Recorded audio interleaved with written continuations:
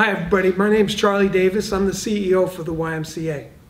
And I'm Todd Silver, and I'm chair of the association board of the YMCA. Well, we've been working on the strategic plan for the last 8 months and are very excited about the outcome. And the purpose has been to provide clarity and focus and direction for the organization for the foreseeable future.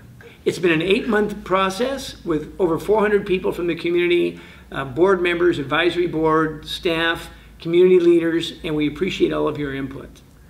You know, it's been amazing, Todd, to get everyone's input and to hear clearly that people are first. And what was produced was all the different components of the strategic plan highlighted people. For example, the staff experience. And they talked about celebrating staff and acknowledging them.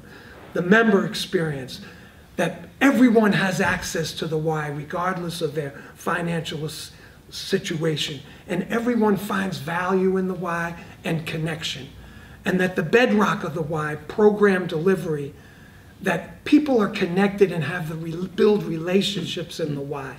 And that through collaborations, we create great programs. And the summer experience has been highlighted as one key focus area because it's such an important time for kids during the summer where they need to be connected. And finally, that philanthropy is highlighted as an important component of the strategic plan because it fuels the cause of the Y. Right on, Charlie. And so folks, what we'd like you to do is take a moment, use this online tool to give us feedback. Draft 2 is here, and the intent of the board is to take your input and congeal it into the final strategic plan, and we're going to launch it come January 1. So thank you so much for your involvement.